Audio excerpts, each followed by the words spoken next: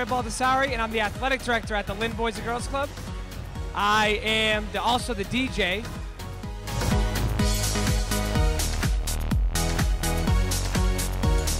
I'm Michael Anaya, and I work at the Boys and Girls Club with Lynn. And in this event, we have, it's like a kind of a circus type event. And there's a lot of games here. We have the frisbee toss, we have face painting, we have football throw, we have the ball toss. And with all those events comes prizes. We have so much candy to give out today. So each event, every kid's gonna get candy. No kid's gonna leave here without candy.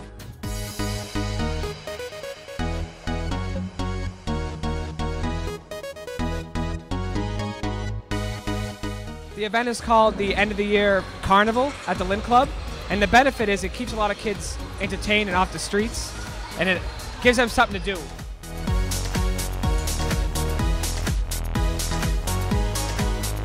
Things you'll find at the event is prizes, candy, and a lot of games.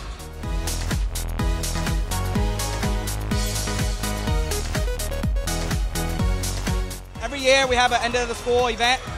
Half the kids, usually some of them don't come throughout the year, but they come down and they enjoy themselves here. And I guess they're just very happy. As you can see, they're very happy.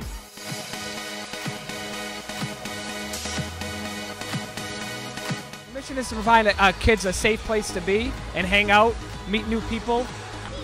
Things you'll find at the event are fun, happy kids, and just a lot of excitement,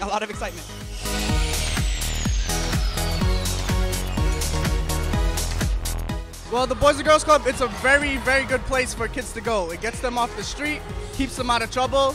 It gives them a place to go after school where they could get their homework done, come play, meet new kids, make a lot of friends.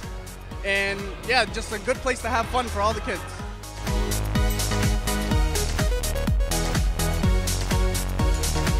Usually when I was younger, I used to come down here and enjoy myself like one of these kids. So now I just giving back to the community, giving the kids the same thing I wanted when I was a little kid.